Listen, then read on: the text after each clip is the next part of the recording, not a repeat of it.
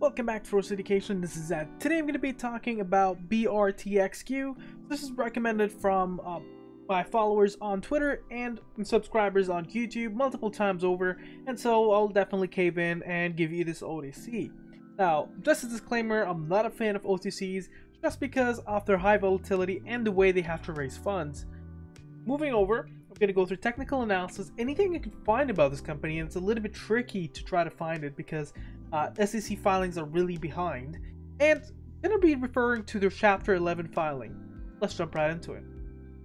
So on a 1 week perspective, I couldn't get much going on because it all looked around all the place. I couldn't find any terms of technicals. So I'm just going to mention that the MACD looks like it's quite stable here, almost curving down a little, basically stabilizing at this point, and the 80X shows in a potential of a strong trend. Taking a quick look into, let's say, an MACD here, we get to see on a 1 day that we're seeing a positive reversal. Moving averages look bullish, 80X the potential of a trend forming.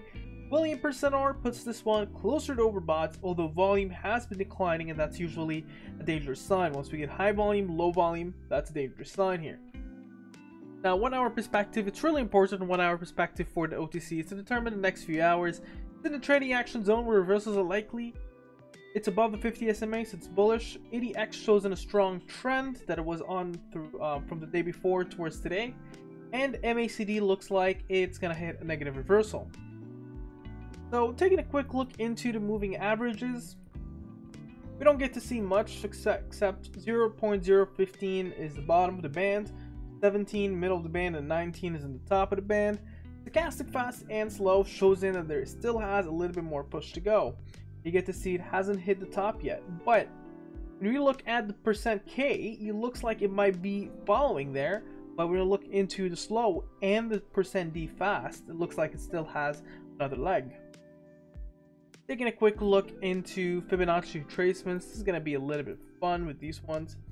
44 cents going all the way down, or at 0.02, almost 215 as a Fibonacci support.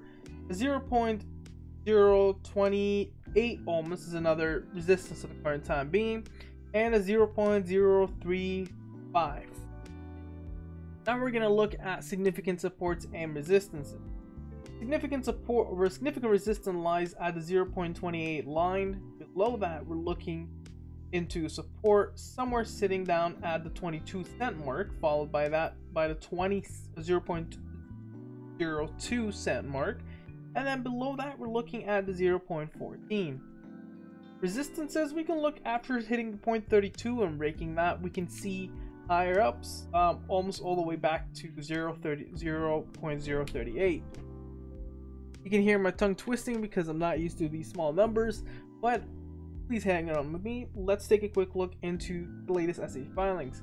Now, on the latest SE filings, at least what I could find was all the way back in January. So I went on their website and tried to basically find anything I could find. First things that I could find was about their bankruptcy. Well, it's no hidden thing that they have bankruptcy going. I read through this. It took me a while, I'm not gonna lie. It took me quite a little. And nothing significant seems to be for me here other than their plans for Chapter 11. They're basically the way that they're going to be constructing back the company, trying to get another fresh start. I couldn't find anything that basically gives me a massive red flag.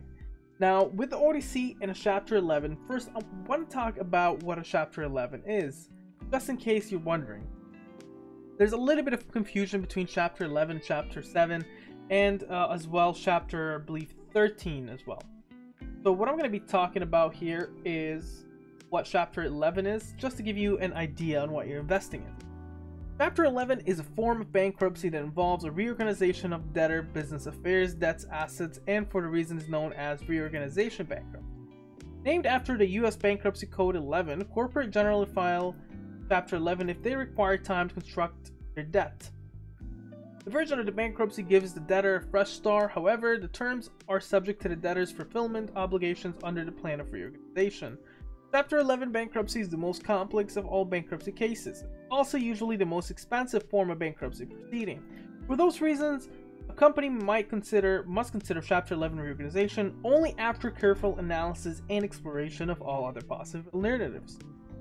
So, taking a quick look into that, we can get to see that Chapter 11 is not an easy route.